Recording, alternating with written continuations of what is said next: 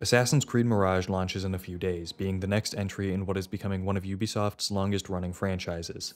In a series spanning over 15 years and running, things have changed a lot, and players are understandably clamoring for a return to what made these games so special in the first place. While I know a lot of fans would say the Ezio trilogy were some of their favorite games in the series, my personal favorite has always been the first Assassin's Creed. It established so much of the identity of these games and yet did so many things that we never saw expanded on either, until now. So in this video, I'd like to look at how Assassin's Creed Mirage is bringing the series back to its roots and expanding on those original ideas by analyzing 3 specific aspects of this entry, those being the presentation, gameplay, and themes.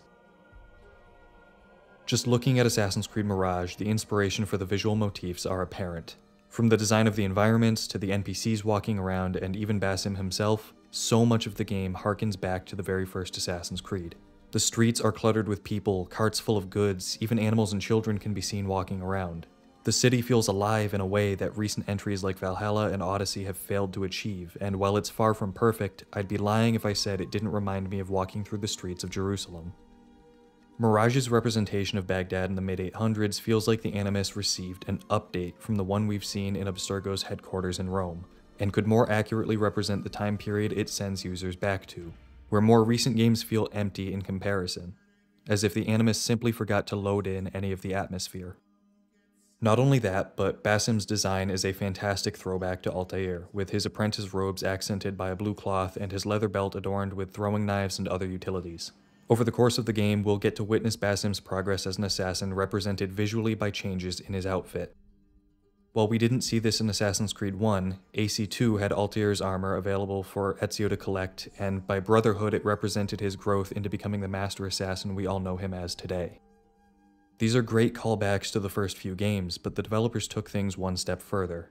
Players will be able to use a nostalgic visual filter option, giving the game the same desaturated blue-gray color palette present in the original entry, driving home that return to series roots. This isn't some reshade preset mod that you have to seek out and download on your own. This is built into the experience, designed and implemented by the developers to show that they're as big of fans of the original as we are. For those of you who haven't played it or may not remember, the gameplay of the original Assassin's Creed had 4 main pillars, those being combat, stealth, the assassinations, and traversal. Without mincing words, the combat could be incredibly challenging at times, especially before unlocking the counter-kill move. You had to make sure you were attacking with a rhythm, dodging or blocking when possible, and breaking out of being grabbed, all while trying to position yourself in a way that wouldn't let enemies surround you.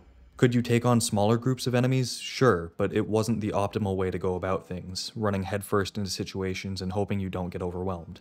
So there was a larger emphasis placed on stealth gameplay, one which Assassin's Creed Mirage is putting at the forefront of the experience.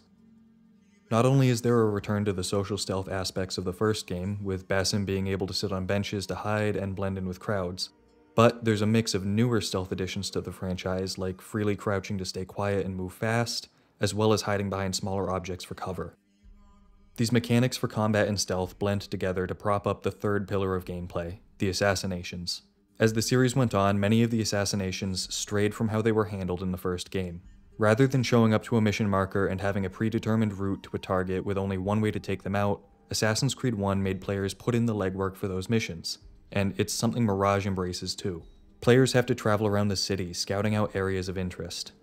Through a mix of various smaller tasks, such as pickpocketing or eavesdropping, you'll gather information about your target, such as what they may look like, where they'll be at certain times, what their goals in those locations are, etc. Once you have enough information, you can engage in the final assassination mission itself, which falls a lot more closely in line with the black box design of the first game than anything else. You can achieve your objectives stealthily, only revealing yourself when you're about to go in for the kill, or you can run in loud and test your might with the combat system. But the mission doesn't have a fail state for being detected, only ending when the job is done. So your target is taken care of in whatever way you see fit, but now the enemy knows you're there and you have to escape. This is where the traversal system comes into play. I won't sit here and tell you that the parkour is as good as the first game. It's a different kind of system, running on a newer game engine designed to have a lower barrier to entry, and unfortunately that includes a lower skill ceiling as a byproduct. Despite the marketing suggesting how momentum-based the parkour in this entry is, it's purely animation-based momentum. You're not as in control as you used to be. With that being said, there has been a shift back in that direction, just not as much of one as we'd have hoped. There are plenty of ways to move throughout Baghdad, with Mirage incorporating aspects from many of the older titles, having elevator-like structures allowing players to quickly ascend to the rooftops, and now including its own expansion of that concept with the pole vault to quickly move between buildings. I do wish we could go back to the days where players were able to fully express themselves with the movement system, pulling off some absolutely crazy moves on the fly because they understood the depth of the parkour. However, Mirage's traversal isn't bad by any means. It's ultimately a step in the right direction, but I'd like to see it taken even further in the next entry. Before the series went off the rails, the story of Assassin's Creed was a fairly grounded one, and this is evident in how the first game approached its discussion of the creed itself. Over the course of the game, Altair returns back to his mentor, Al-Mualim, and after each of his assassinations, they converse about what the target said, the meaning of the creed, the different philosophies of the factions at the time, and more. As Al-Mualim continues to dodge Altair's questions, feeding him answers with no substance, chasing topics into circles, this brings in themes of loyalty to one's master as well. All of these conversations are handled incredibly well, written in such a believable manner that they don't even feel written so much as they feel like you're eavesdropping on a real philosophical argument, with ideals that clash as much as their blades soon will. In Assassin's Creed Mirage, we get to watch Basim grow from a street thief to a master assassin, and in doing this we also get to see him ask many of the same questions Altair did during the first game. We get to see him work towards understanding the creed as an apprentice, having similar conversations with his own mentor, and fully internalize it over the course of his journey to becoming a master.